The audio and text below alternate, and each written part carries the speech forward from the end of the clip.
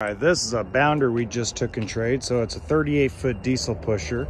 Let's take a look inside. We just took this in trade, and the guy took really good care of it. It'll have a 330 horsepower Freightliner motor. Well, Cummins motor, Freightliner chassis.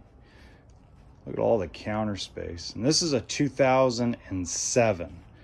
So it's actually in really top-notch shape for being that aged.